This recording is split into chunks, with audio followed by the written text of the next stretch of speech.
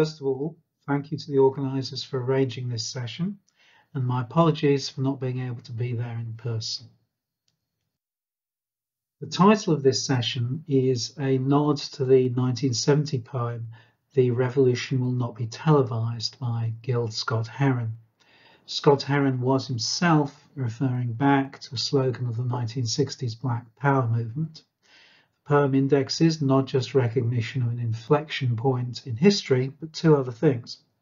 First of all, an insistence on active participation, and secondly, on the importance of the material medium of revolution. You will not just watch it on TV. So the session, in my view, asks the question, who was conscious of change? But it goes on to implicitly engage two others. How did people engage in change actively, and how did they do so through the material world?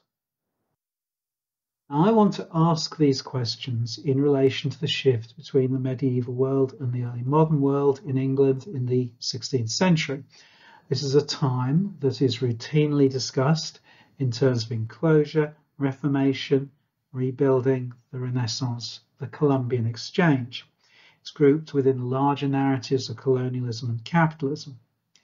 Now, discussing the 16th century in these terms immediately leads one to deal with a number of interpretive difficulties, only a few of which I have time to engage with. Was there, in fact, such a decisive shift? Some art historians ask for continuity. Some take revisionist views of the origins of the English Revolution. Some point out that virtually every century sees a quote-unquote consumer revolution. Secondly, what was the time scale? We might point to Tawney's century, 1540 to 1640. We might point to W.G. Hoskins's dates for the Great Rebuilding, very similar. We might see this as simply not an admissible question archaeologically. Charles Perrott, in the Quality of the Archaeological Record, and before him Stephen Shannon, have referred derisively to human interest stories, the notion that thinking about these issues of subjective experience is simply not admissible, certainly within a longer time scale. More fundamentally, there's the issue that experience of change is at least partly a matter of scale. In this period, it's at least partly generational. I draw your attention to William Harrison's famous passage, writing in 1587, pointing to material changes in the everyday world, cited by old men dwelling in the village where I remain. Three things marvellously altered in England. It's a key text. So I'm arguing that the change in this period is at least partly experienced in a generational way. I would also point out that some of the changes discussed by historians as gradual can be experienced within a community as very sudden. For example, the progress of emparkment and enclosure within the English landscape, which unfold over centuries in one community, may unfold over a period of just a year or even months. Now, people were certainly conscious of change. Thomas More, writing in Utopia in 1516, is very clear that he is seeing change in the landscape around him, and it's very clear that this for him is something very new. So he's going a long way towards suggesting this is a key inflection point. He roots this change in the landscape. His image of giant sheep eating up and swallowing down whole fields, houses and cities has gone on to inspire a generation of undergraduate essays about giant sheep marauding in the English countryside. He attributes change to the individual moral turpitude of landowners, not to underlying structural factors. And his whole account is bound up with a moral conservatism and a nostalgia. And on a certain view, he gets it wrong. Vagrancy was not yet on the rise in the early years of the 16th century. Other historians have talked about depopulation as a Tudor fantasy. Moore's themes continue over the next century. If you look to country house poetry, Ben Jonson's to Penshurst, you see the same themes coming up over and over again. Now, Thomas More's themes are not simply the preserve of the literate elite. They occur also, they are also shared by other social classes. If you look at the choreography and the values behind the popular rebellions of the 16th century, you find a shopping list of grievances which relate back to many of the concerns that Moore was raising. Most obviously enclosure, depopulation, but these also tend to have a shopping list including changes around the Reformation and condemnation of foreigners, evil advisors to the king, and so on. These popular demands very often invoke the phrase custom since time out of mind, but they do so with a sense that this custom, this traditional manner of everyday life in the countryside is being broken, that something is changing. So there is the invocation of custom, but at the moment at which it is felt these things are under threat. Note also that many of the actions around popular rebellion are material actions, specifically actions of hedge breaking, ditch filling, levelling, and so on. So we're seeing material actions and legal forces fighting it out in a way that's a precursor to the overt radicalism of the English Revolution, the demands of groups like levellers, ranters, and diggers. Note also, with as we saw with Moore, what does this, at least at first sight, get wrong? Inflation is attributed to evil landowners, not to the forces of supply and demand. Policy is attributed to evil advisors, not to the processes of state formation. It's possible to argue that the common folk did not recognize capitalism, but what they did recognize was greed. And they did recognize things like depopulation as harmful to the Commonwealth. So in passing, I want to make the provocative suggestion that maybe actually they got it right. Maybe actually these people saw the problems of their time far more clearly than some modern historians. So how do we think about this materially?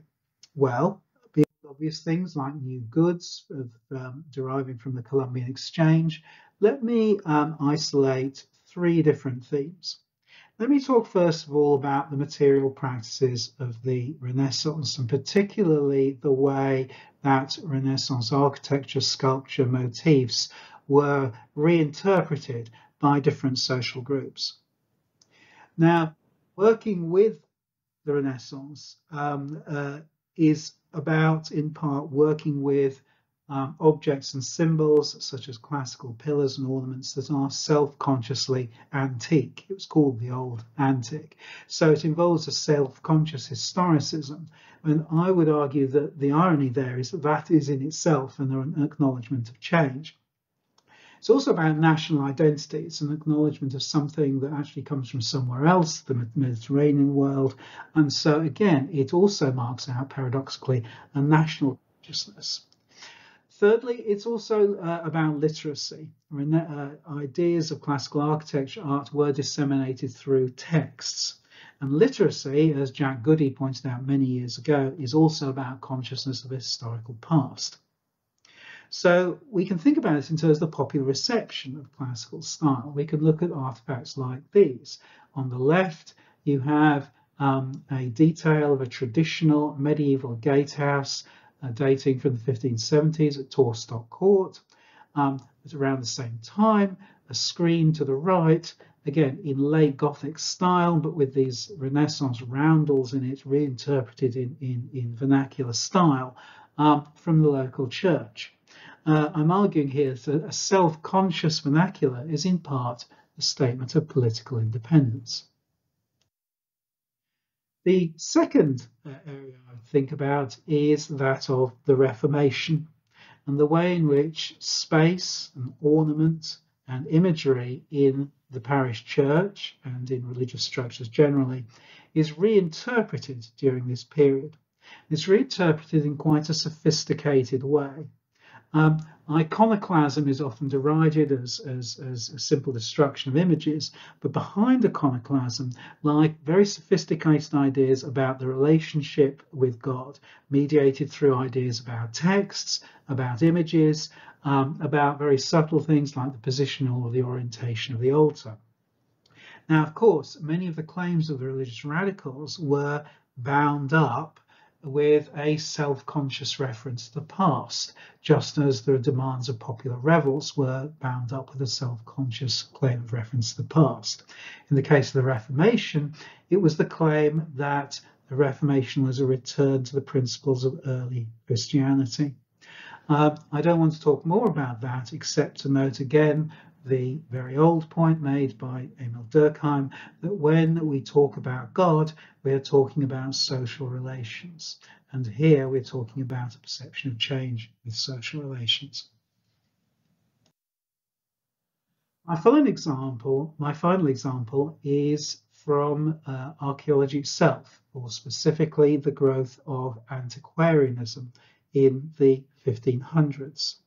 And again, I would make the point that the self-conscious study of the past is, at least in part, a commentary on the present. It is a recognition of the past as different, a recognition of the past as something that, as a foreign country.